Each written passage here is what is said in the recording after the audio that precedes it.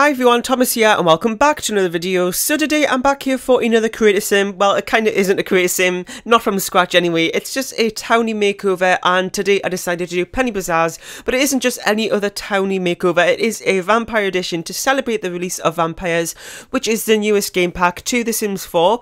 And if you've been living under a rock, then you may not know, but it is out now. So this isn't going to be featured in my City Living LP. This is kind of just penny from another game save. I just really wanted to do it, and you know, this is the first person that came to mind.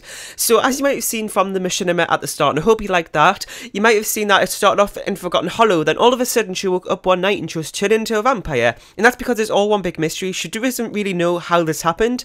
I mean, she remembers going to Forgotten Hollow, but then after that it's kind of all been a blur, and she just woke up one night and she's now a vampire. So she's totally confused, and hopefully she'll be able to work that out at some point. This video is very, very short. We're kind of at the end of it already, but you can head over to my Origin ID, which is Real Thomas TV1,